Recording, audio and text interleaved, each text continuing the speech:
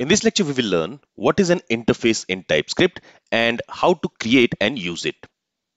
Interface in TypeScript acts as a blueprint or contract that defines the structure of an object, and it enforces type safety, ensuring that the object adheres to the specified format. Let's learn how we can create an interface in TypeScript. So here we will create an interface, and to create an interface we use interface keyword followed by a name for the interface.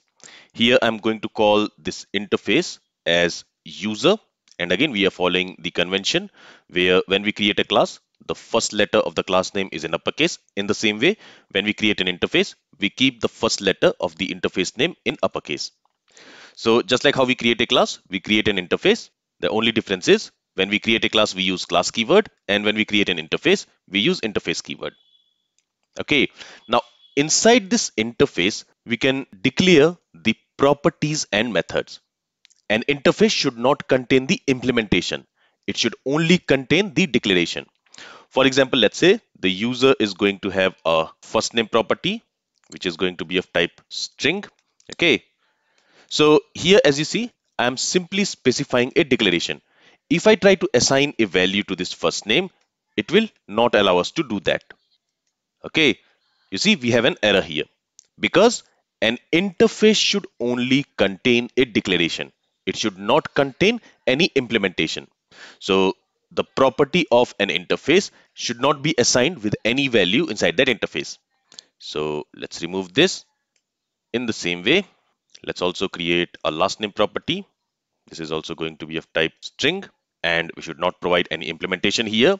And let's also create a method. Let's call it greet user.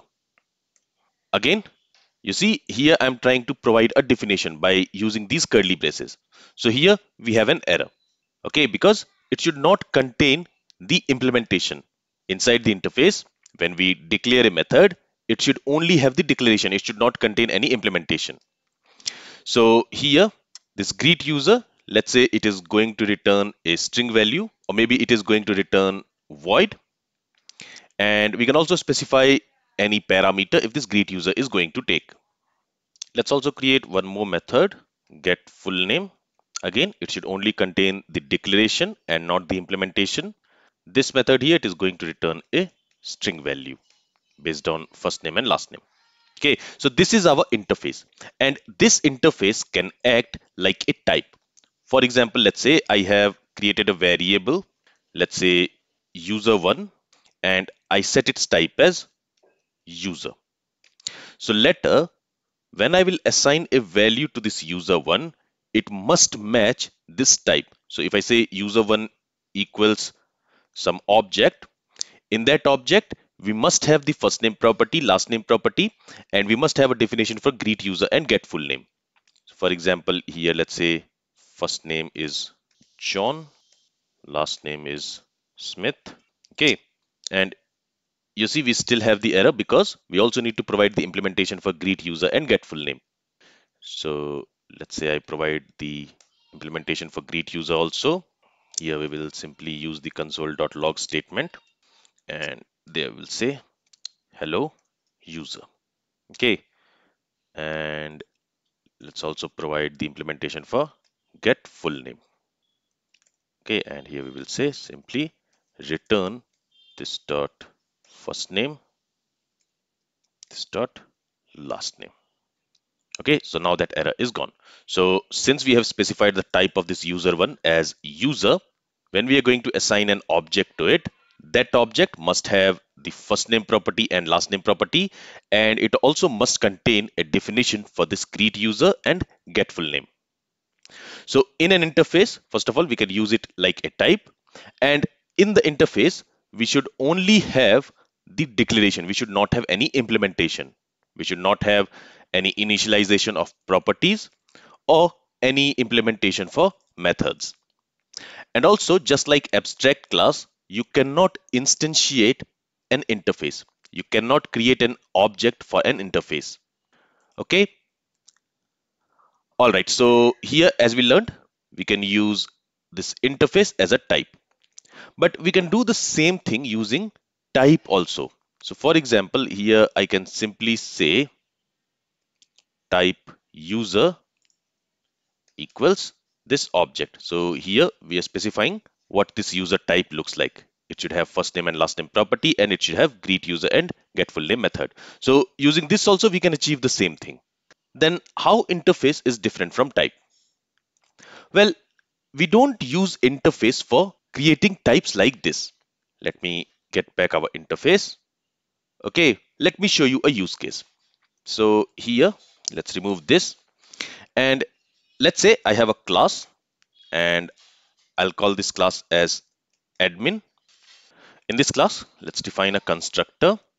And what we want is, for this class, I want to have a first name property. So here I'll say public first name.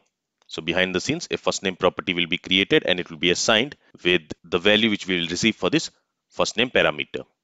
And it is going to be of type string.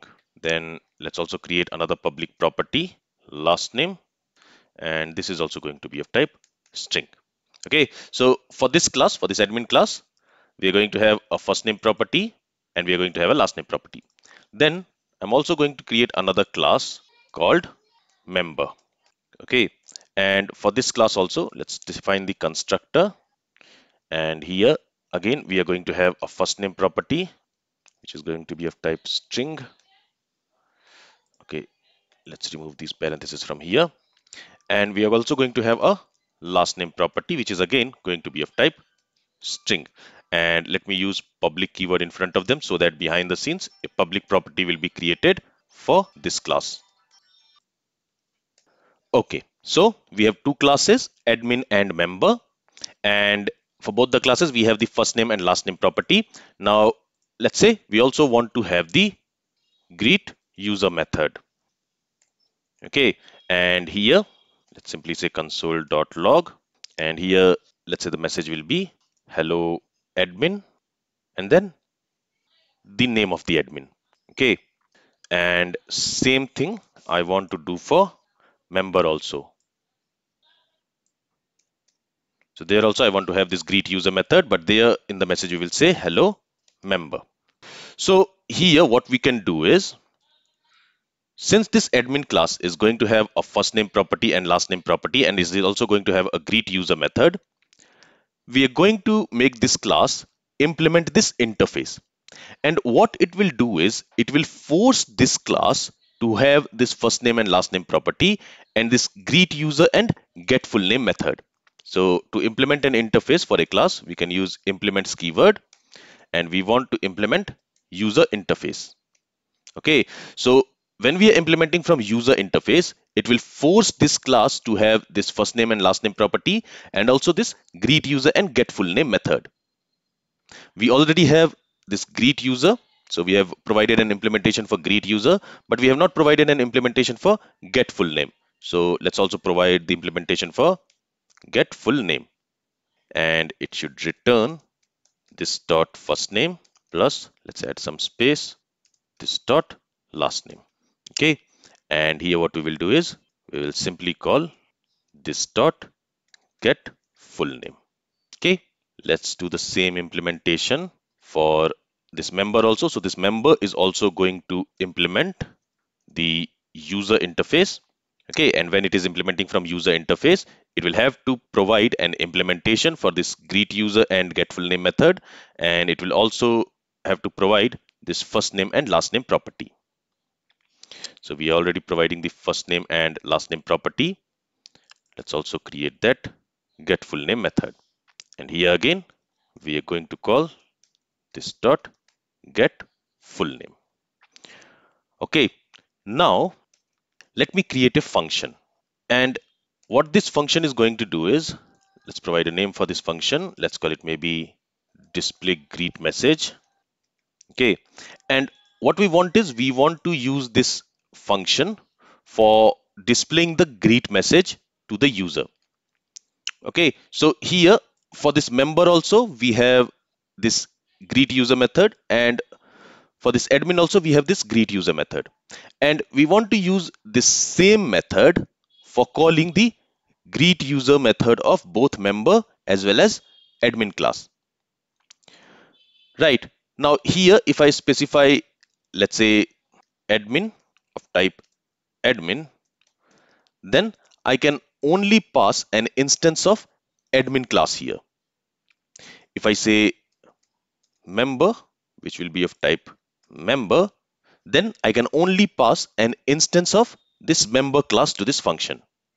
But what we want is we should be able to pass an instance of this member class also to this function and an instance of this admin class also to this function.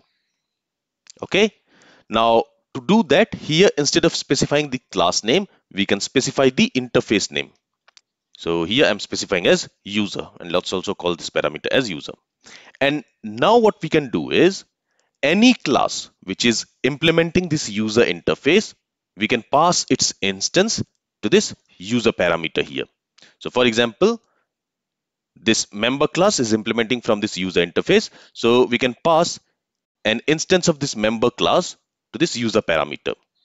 In the same way, this admin class is also implementing from this user interface. So we can also pass an instance of this admin class to this user parameter. Let me actually show you that.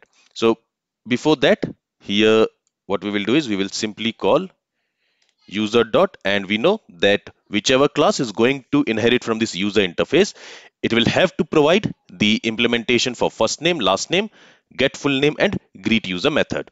So we want to call that greet user method of that class. That's it. And now let me go ahead and let me create an instance of admin class. And when we are creating an instance of this admin class, we need to pass the value for first name and also last name. Okay. And let's also create an instance of member class. There also, to the constructor, we need to pass the value for first name and a value for last name. Okay. And now let's call this display greet message. And there, let's pass admin.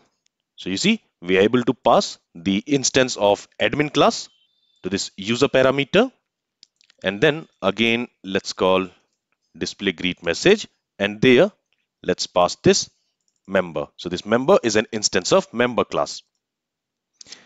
And we are able to pass an instance of member class also to this function, to this user parameter. So when we have specified the type of this user parameter as user interface, whichever class is implementing this user interface, we can pass its instance to this user class. Okay, and with this, if we save the changes, you see it says hello admin John Smith and hello member. Okay, something is wrong here. Okay, here we should be using a set of parentheses. Otherwise, this thing here, it will return us the definition of this get full name method. So we need to call that method. So we need to use this set of parentheses. Let's save the changes again. And now you will see it says hello admin John Smith and hello member Mary Jane. So based on the type of instance we are passing, we are seeing the result based on that.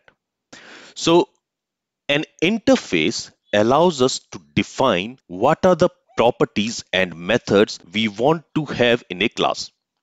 Okay, so whichever class is going to implement that interface, it will have to provide the implementation of all its properties and methods. That class can have its own properties and methods as well. Okay, so for example, this admin class can have its own properties also. For example, let's say this admin class has an age property also, which is of type number. Okay, and let's set it to 30 for now. So the class can have its own properties and methods, but if it is implementing from the interface, it must provide the implementation of all the members of that interface. So in this example, this admin class must have a first name and last name property, and it must provide a definition for greet user and get full name method. And currently, this admin class is implementing only a single interface, but we can also implement multiple interfaces for a class. And that we can do by specifying the interface name separated by comma. So let's say we have another interface called roles. Then we can also implement that roles interface. And then this admin class will also have to provide the implementation for all the members of this roles interface also. So we can implement multiple interfaces. And always remember that you cannot create an instance of an interface. Now you might ask how interfaces are different from abstract classes, because we can achieve the same thing using abstract classes also. Well, in abstract class, you can have some methods or properties with the implementation. Some methods and properties will have only declaration, but some methods and properties can also have implementation. But in interface, you only have declaration. You cannot have any implementation for any member. This is the biggest difference between an interface and an abstract class.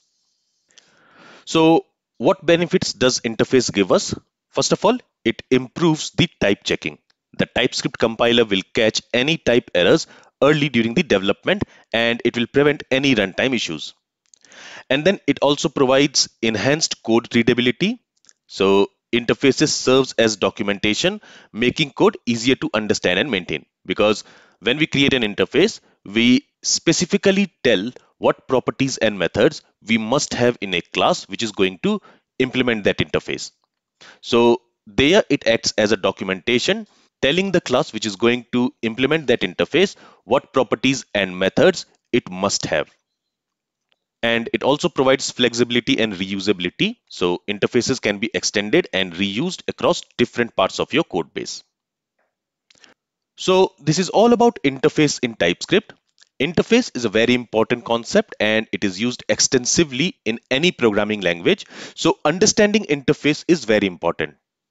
And we will see the use cases of an interface. We will see different examples of where we can use an interface in our coming lectures. So if you have not understood a few concepts related to interface in this lecture, don't worry, we will learn more about interfaces as we progress in this course. This is all from this lecture. If you have any questions, then feel free to ask it. Thank you for listening and have a great day.